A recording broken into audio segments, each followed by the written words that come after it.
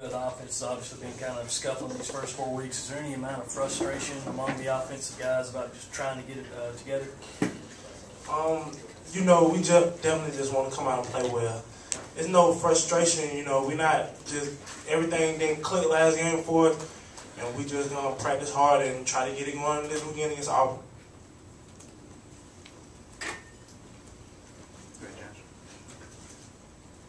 Terrence, when you've got a teammate like Steven who seems to be struggling a little bit with his confidence and with his play, what do y'all do to try to talk him up, or do you do anything? You just leave him alone? Nah, we're definitely a team where we like to pick the guys up, and anytime we see somebody struggling or going through hard times, we're a big family, so we try to, lend a hand to them. We just say positive things and keep them up to beat. Is it back here? Is it easier to stay a little bit upbeat, just thinking that? I mean, at some point you would think that this has got to get better, right? Yeah, of course. We're definitely not disappointed. We're 4-0. Got a lot to look forward to. Only with us playing not as good as we should, we believe that we can do nothing but get better. A follow-up on Steven. Do you think he's struggling confidence-wise? What do you think the issue is with not hitting as many passes as he was hitting last year? I think it's just something to do with the beginning of the season, different coverages and things like that. I mean, I really believe that he has a lot of confidence, and his confidence isn't low. I think he's just struggling right now, and he's going to get through it. There's no doubt in my mind that Steven's not going to be a leader for us this year and lead us to victories. Do you look at this weekend's game, and even though it's a much different team than what won the national championship last year, you're just going to go Auburn again? We're looking forward to playing Auburn. We look forward to playing everybody we play each and every week. So with it being Auburn, we look at it as an SEC contest and a big game. Each week is a big game. Terrence, you talked about being 4-0, but still areas for improvement. What's it going to take for you guys to keep playing a little better each game, and where do you really think you need to improve the most? Things that's going to help us play better each game is just togetherness. We're going to hit our passes, and they're there. We're just not connecting with them right now. We're going to open up holes, continue to try to open up holes for Marcus. We have great players. As an offensive line, we just want to try to play as best as we can play up front. Terrence, just one more question about Garcia.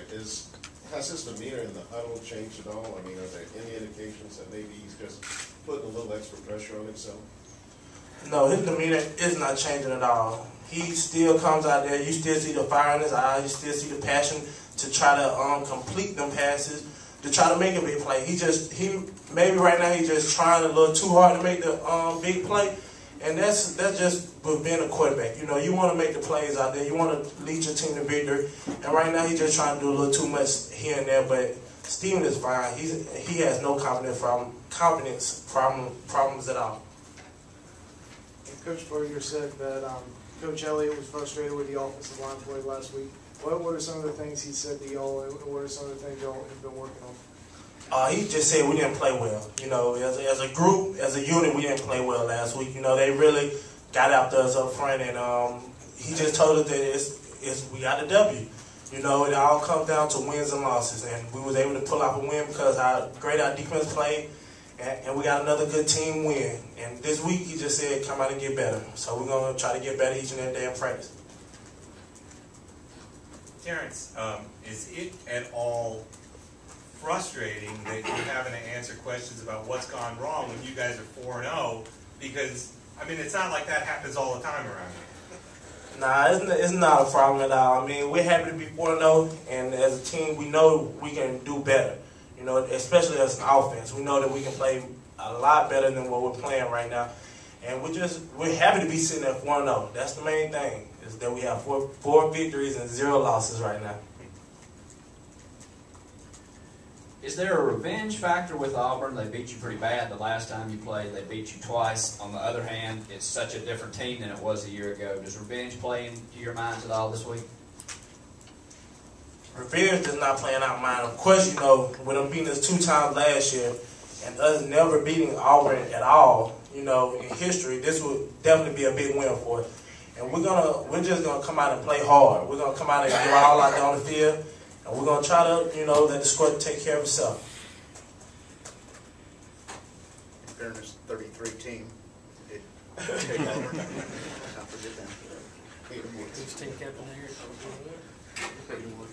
33. Anything else? Go ahead, James. But in that sense, South Carolina hasn't beaten Auburn in the SEC. Do you guys feel that's maybe one of the last steps as a program towards establishing itself in the league? Sure, I think the last step would be for us to win the SEC championship. I mean, beating Auburn would be great, and it'd be another step towards our goal. But that SEC West team, we're SEC East team, so we're just looking to go out there and get another W.